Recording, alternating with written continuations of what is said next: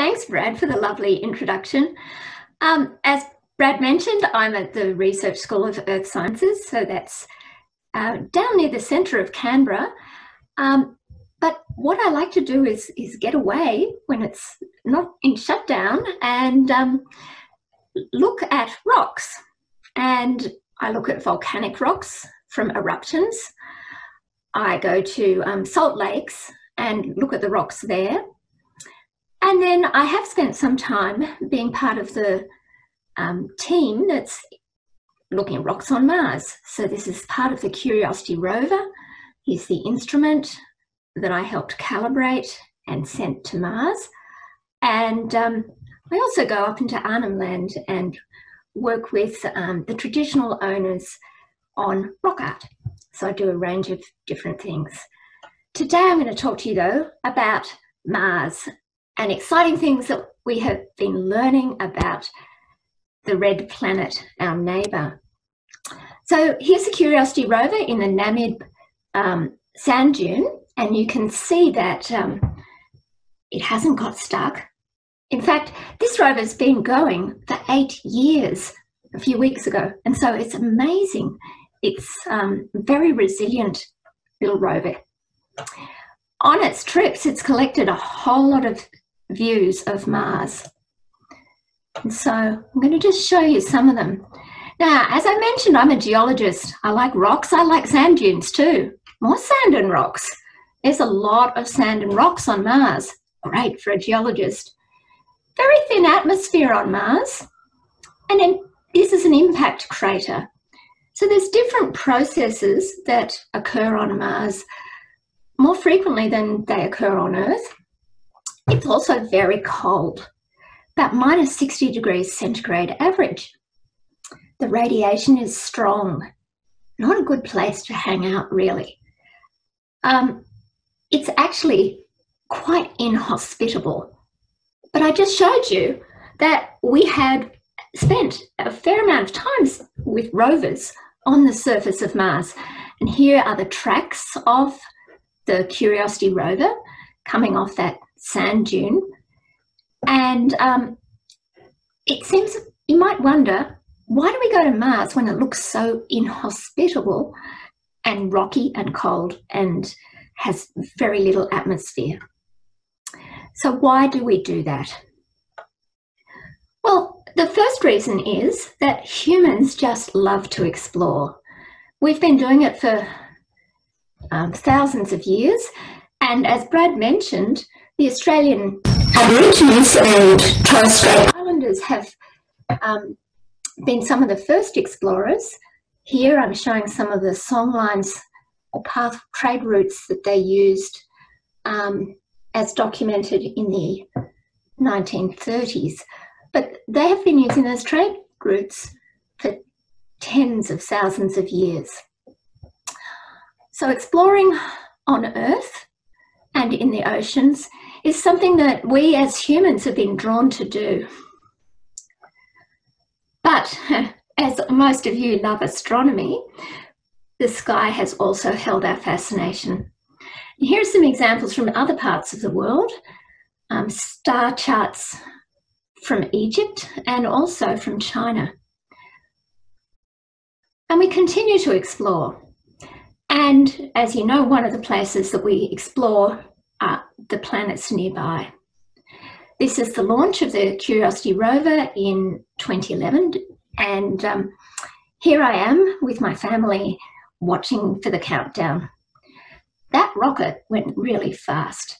It was there 1 minute, seemed to hover in the sky, and then 20 minutes later, it was over Australia. So if you want fast transport, take a rocket. Mars could be confused for some of the places that we have on Earth. So here are some photos of places I've been, and you can see that they have a sort of Mars-like quality. Rocks, dry, red, not very hospitable looking. But Mars is more like home than any of the other destinations nearby in our solar system. So here's a sort of list of targets that NASA has been considering to visit to look for how the solar system has evolved and changed over time. And so you can see Mercury and Venus, Earth and Mars. Mars is the most similar to Earth. Here are some moons. They're very icy, not quite as similar to Earth. So because Mars is so similar to Earth, people have wondered, does it hold the answer to this question that we've thought about for millennia? Are we alone? Now, this has been the topic of many books, movies. You've probably seen some of them. Here I am with E.T. in Hollywood. It's the real E.T. E.T., one of the first famous extraterrestrials. Is E.T. what we're looking for? Or what kind of life should we be looking for? Well, there's one option, which is a live life. And then the other option, you can guess, dead life or extinct life. So which kind do you think we should be looking for? It's actually both. So that is, we kind of doubt that we'll find a live life, but we'd be happy if we did. We're thinking that it's more likely that we'll find extinct life. So the kind of life that most scientists are looking for is very small. We're not talking about dinosaurs or ET. We're talking about microbes. And microbes are 1/100th the size of a normal piece of hair. So if you feel your hair and think about how small 1/100th of that would be, that's the size of a microbe. Microbes are important because they were the first kinds of life on Earth and the simplest, and they're now really abundant. And so they're a good target for looking for life elsewhere. The first microbes on Earth were found in really old rocks. So rocks that are older than 2.5 billion years old. And you can see Australia has quite a few of those kinds of rocks, particularly in Western Australia. Now, Earth doesn't have as many of those really old rocks as Mars does. On Mars, here, these orange rocks are shown, and those are more than 3.7 billion years old. So scientists think that Mars would be a really good place to go and explore for early life because it has a lot of rocks that formed at the time that life was forming on Earth. So it's a bit hard to search for microbes, as you might imagine, because they're so small. And so scientists have decided that the easiest way to look for microbes is actually to look for the kinds of environments that microbes might like to live in. And so NASA has had a strategy for many decades now of following the water. And the Mars exploration program has relied on looking for water on Mars. Interestingly, Indigenous people in Australia have known for years that water is essential for life. Here's some Wandjina rock art from the Barnett River in Western Australia, and the Wandjina spirits shown beautifully here in this rock art were cloud and rain spirits, and they created the landscapes and continue to have influence over the landscape and the inhabitants. So we're looking for water, but I showed you a whole lot of pictures, and those pictures didn't really have any water in them. And so why are we going from Earth with lots of water to this dry planet that, as I explained before, is not very hospitable for life? It's dry, thin atmosphere, very, very cold. The sun's radiation and cosmic rays hit the surface of the planet, and there's lots of dust and rocks, and probably limited life, if any. Well, the reason that scientists go there is that we believe that there used to be water on the surface of Mars in the past. And so if we look at the oldest areas of Mars, and so those are the heavily cratered areas in orange that I showed you before. So yes, Mars is older than Earth in terms of it has more rocks that are old. It's not actually older than Earth. They both formed at the same time, but there's more old rocks. I'm just answering a question I see online. So if we look at those old rocks, we see things that look like streams. So on Earth, we have streams will connect up. Little streams will all lead into bigger rivers like this. And we see things that look like lakes with streams coming out of them into big depressions that are thought to also have been lakes. So Mars does have a little water today. It has it in ice at the poles, so this dark blue is ice. And then it has water bound up in the rocks in the light blue here. So that's in types of minerals called clays and sulfate minerals. So you have those in your garden. There are gullies on Mars in some of the craters, and this is Newton crater, and that's been monitored over the years, and hopefully you can see that going downhill, the surface is changing over time. There's been a lot of argument about these observations. Some people think it's water, other people think it's just dust going downhill. Anyway, there's multiple lines of evidence suggesting that there may have been water on Mars in the past. So that has been enough evidence to send a bunch of rovers to Mars. And so this one's been 8 years on the surface, the Curiosity rover, and what it's been doing is trying to look for a place on the Martian surface that would be a potential place for life in the past or present.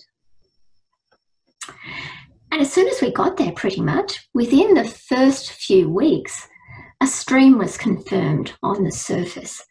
This is confirmed by looking at rocks and seeing these little round pebbles. Can you see them up here in this top right corner? And you can only make little round pebbles like that by moving them in a fast moving fluid like water. So this would be water like the water in a river on Earth. We then travelled around within the first few months and found rocks that had funny little spots in them that geologists think form through the process of water trickling through the rock. And so these rocks made the scientists on the team very excited because this was a place that we wanted to go and look at carefully with all the tools on the rover to see if these rocks could have hosted life or even have traces of life in them. So that is in fact what we did.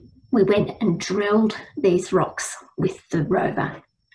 So here's an example of a drill hole on Mars. This is the first drilling site.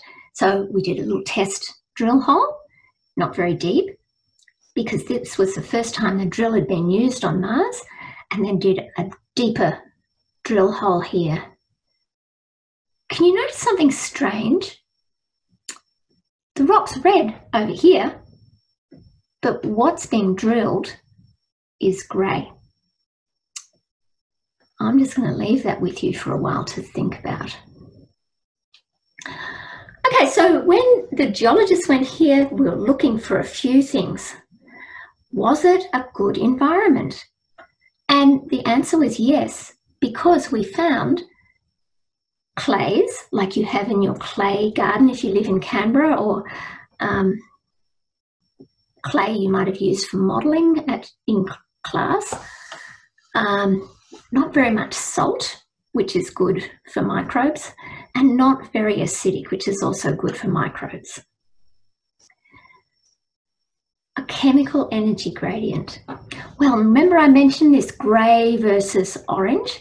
That's actually a chemical weathering gradient. The grey rock has been oxidised or rusted to make it orange. And so there's a chemical energy gradient, sometimes it's called a redox or oxidation gradient between the grey and the red. And microbes use that chemical energy to survive. Is there protection from radiation? Remember I said it's pretty horrible, radiation. Well, not really, but it's probably the best we've ever seen on Mars, had seen on Mars at that point, because it was a drilled rock. And so we were burrowing down inside the rocks. Was there organic material? So microbes are made of organic material. So if we found organic material, we might be able to say something about whether there were microbes there. So even though these rocks were drilled in 2012, this work wasn't done for 6 years because it had to be done so incredibly carefully. So molecules on Earth are in microbes and include a whole range of different potential molecules. Now on Mars, there's radiation and the oxidation, the rusting. So we probably wouldn't expect these molecules. These are some traces showing molecules here that were found. And these are very simple molecules, not complicated like these ones, and suggest that there probably aren't microbes on Mars. And if there were, they've been extremely degraded. So our best guess at the moment is that we haven't actually found and measured life in these organic molecules. It's probably from meteorites.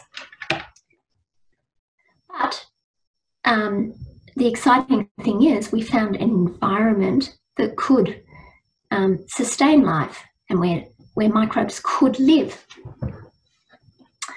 So what's next? Well, on the 30th of July, so a few weeks ago, the Perseverance rover, shown here on the right, which is kind of a twin of the Curiosity rover, took off on an 6-month trip to Mars. So we're in at a good time right now, and we're quite close to the orbit of Mars. So that's why this mission went now. Perseverance is going to another crater. It's called Jezero crater. This is topography map. And it's going to investigate this area here, shown in these very strange colours, that are thought to represent what's called a delta. So a delta is where a river comes out into a lake and fills a lake. And as it does that, material is deposited on the floor of the lake, building up sticky clay. And that sticky clay ends up having microbes stick to it. And as you go into the lake, you get more and more microbes. So here in this picture, we see that this shape is like this. So we'd expect the rivers coming down here, and we have, oh, can you see I hope you can see my mouse. Anyway, the river is coming down here, and we can see these rocks out here, and we'd expect them to be have more microbes in them if there are microbes there out on these edges. So that's what the exploration plan is. The edges are full of clay.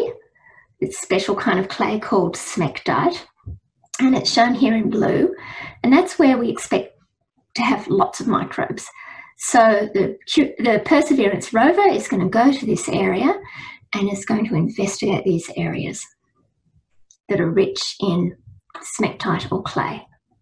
And it's going to do that with a whole lot of instruments, radars and lasers and weather stations, cameras, a spectrometer that measures UV light, another one that measures X-rays, and it's going to have a bunch of microphones too. Now, my favourite part of the rover is this cool little aircraft that's going to launch from the rover's body. It's called Ingenuity, and it has a little rotor here, so it's kind of like a helicopter. It goes flying in the sky. And then here it has 2 camera eyes, and it's going to be looking down and trying to help the Perseverance rover figure out where it should go. The other part that I really, really like on this rover is that it's going to collect samples. So it has a really big head here. This is bigger than a lawnmower on the end of a arm that's about the length of a lawnmower. And it has drills on the ends of that arm that are going to drill into the rock. And the cool thing about those drills is that they're able to actually create cores of rock. So they're like cylinders of rock. So here on the left is an example, the bottom left, of a core of rock. And then it's going to put it in this sleeve and store that rock inside the sleeve in this container. And this container is called a cache. And then eventually, in a few years' time, the aim is to go collect that cache and bring those samples back to Earth so we can look at them. Now, the idea of looking at the rock cores is that the rock cores might have materials in them that have been protected from radiation. And radiation, as I mentioned, isn't very good for preserving molecules, and it destroys them. And so we're hoping that by looking at cores, we have a better chance of finding microbes in those clay or smectite-rich rocks. So there's 2 Australians on this mission. Abby Allwood is from Brisbane. She works at JPL, and she's in charge of the X-ray spectrometer. And then on the right, David Flannery works in Brisbane at Queensland University of Technology. And here he is last year measuring rocks out in the Western Australia, some of those really old rocks, and using the drill that they they're using on the rover. So there's some Australians involved in this mission, which is really exciting. So if you'd like to learn more, you can go to mars.nasa.gov and find out more about these exciting missions and upcoming results. So thank you.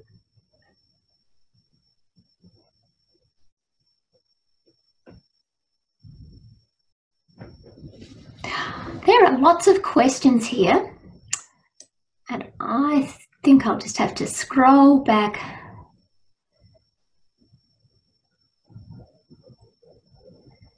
So someone says, I understand exploring and curiosity. Why would we want to imagine life on the moon or Mars or another planet when we can't take care of this planet? I actually wonder that myself sometimes. I think that they're different goals. So caring for our planet is something that everybody should be doing. But that doesn't mean that we can't listen to music, that we can't do art, that we can't explore. It just means that it's one of the things that we do. And it turns out that exploring on other planets gives us some options of things to learn about, and that may end up helping us take care of our planet. It also turns out a lot of the money that we spend on going to other planets is spent on people's salaries and people developing new things. And so sometimes those new things are helpful for us in our day-to-day lives as well. So I think we should be doing both. I don't think it's and or. I don't think that we have to have a choice between exploring planets and taking care of our Earth. I think we should always be taking care of our Earth, and that we can choose to look at planets too. Venus is very hot for this kind of exploration. And so Venus, unlike Mars, is over 350 degrees on the surface. And so it's got very, very thick atmosphere and clouds. And so we think that it would be quite hard for life to survive on Venus, and that it's more likely to be found on Mars.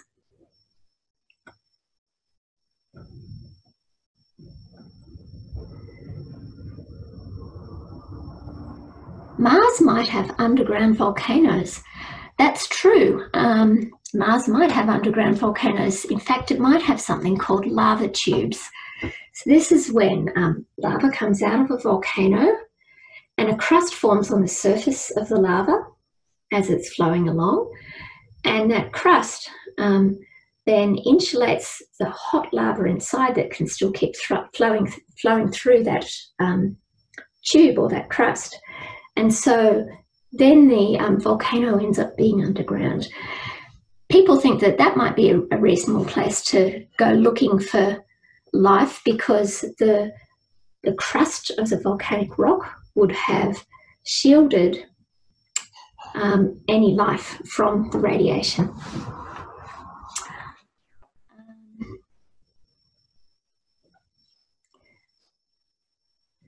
Okay, those sand dunes really look like some of ours on Earth. Are they similar to what we have on Earth? And yes and no.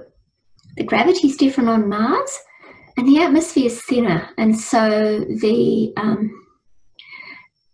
wind doesn't move material as much as it does on Earth because the atmosphere is thinner. So yes, they're similar, but we do have to make corrections for the different properties of the surface and atmosphere of Mars.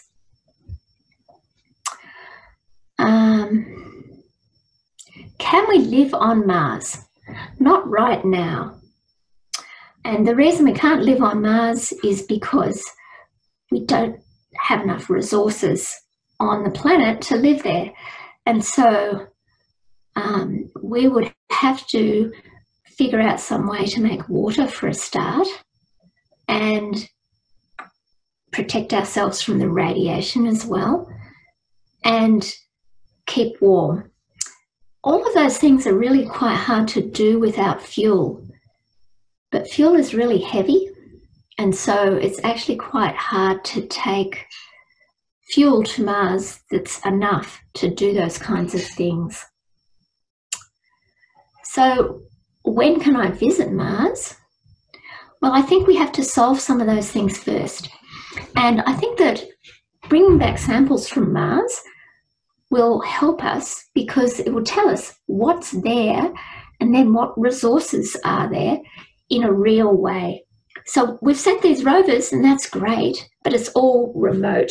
So can you imagine sending a camera to the bottom of the ocean?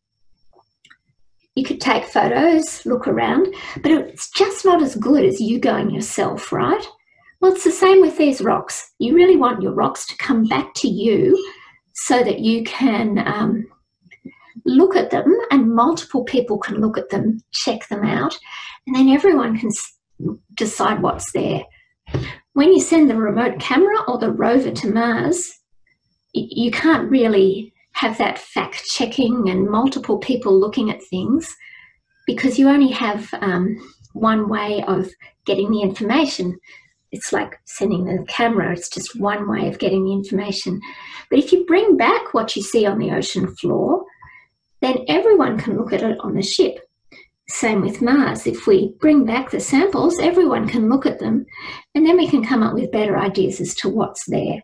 So we can come up with better ideas about what kind of radiation protection might we need. Are those rocks and minerals toxic? All of those kinds of questions we can answer with samples that have been returned from Mars. Wow, there's so many questions here.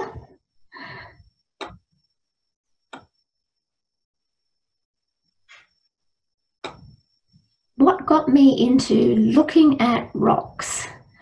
Ah, that's interesting. So I just liked being outside, and I'd never heard about looking at rocks, actually. I didn't know that people did that. And a family friend said to me when they heard what I was going to study at university, Penny, why are you doing that? I was going to do arts. And they said, you'll end up just filing papers in an office somewhere. And I thought, oh no, that's the last thing I want to do. I want to be outside. And so she said, oh, why don't you do geology or geography? And so I decided to do geology. And I decided that rocks were actually pretty cool.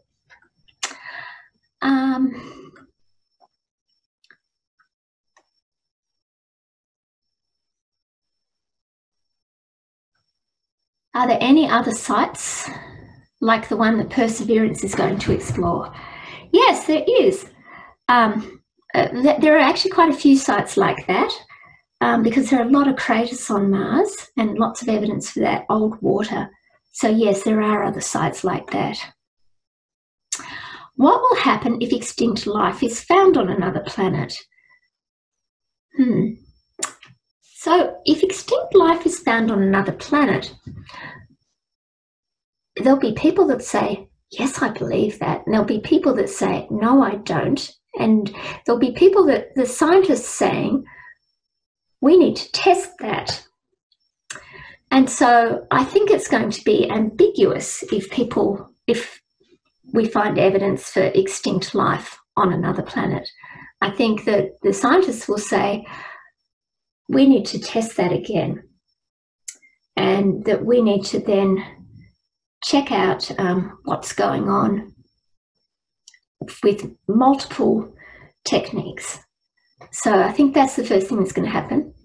But I think it'd be very, very interesting.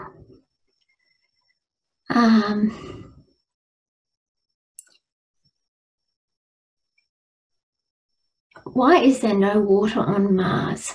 You know, I'm actually working on that right now, and we don't have a very good idea.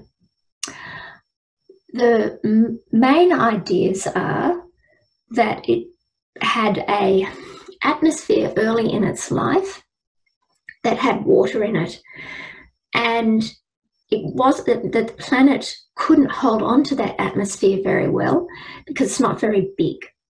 And so gravity didn't hold that atmosphere to the planet, and the hydrogen escaped. Now, that said, there is water in the ice at the poles. So there's not no water because there's water in ice, but there's no liquid water. So I might have said that wrong by accident earlier, but yeah, there's no liquid water, and it's liquid water that you need for life. Can we make a rover from an RC car and a GoPro? What is an RC car? I wish that someone could answer me because I don't know what an RC car is. Sorry. Remote control car. Ah, okay. Probably could, yep. Now, the problem with your rover is it would work on Earth, but it wouldn't work on Mars. Now, the reason it wouldn't work on Mars is that Mars is so cold that our normal electronics that we're used to don't work very well on Mars. So you have to use special electronics that can survive temperatures that go from minus 120 at night up to 25 or 30 degrees during the day. And so if you had a remote control car and a GoPro that had parts in them that could stand up to the temperature cycling, yeah, you could. Am I interested in Europa at all? Is it being explored too? Yeah, I love Europa. Europa is a moon of Jupiter, and it's got an icy crust. And then it has an ocean that isn't like our ocean with normal salt in it. It's an ocean with Epsom salts in it. So you might have seen Epsom salts for the bath. So there's Epsom salts in the ocean of Europa, and then there's bicarbonate soda. So that's what you use in the kitchen when you're cooking. So Europa is super cool. we're not quite sure why it's like how it's become the way it is. But there are some plans for exploring Europa in a lot more detail. So you can go to the NASA website and learn about that. Okay, so how do these machines engineered to pick up rock cores get tested on Earth before they start their journey to Mars? So what they do is, like this picture here. This is David Flannery, and he has actually got the drill bits. This here under his piece of whatever that is, piece of paper, is one of the drill bits, like the drill bit that they're going to use on the rover. And so he's drilling into some rocks that are kind of like the hardness of the rocks on Mars to check it out and test. Then what they do is they put those onto the rover and they test it on the rover itself. Sometimes they have a twin rover that they do testing on too. But they have to do, I mentioned earlier, they have this horrible like temperature fluctuation, and then they have lots of radiation too. So they usually do some testing in a cold chamber. They do a testing in a shaking chamber, a vibration chamber, and they make sure that the parts work before and afterwards. And it takes more than 10 years for most of these missions to get ready. And so they spend a long time testing. So I hope you enjoyed that, and looking forward to seeing this stargazing, even though it's virtual stargazing. Thank you.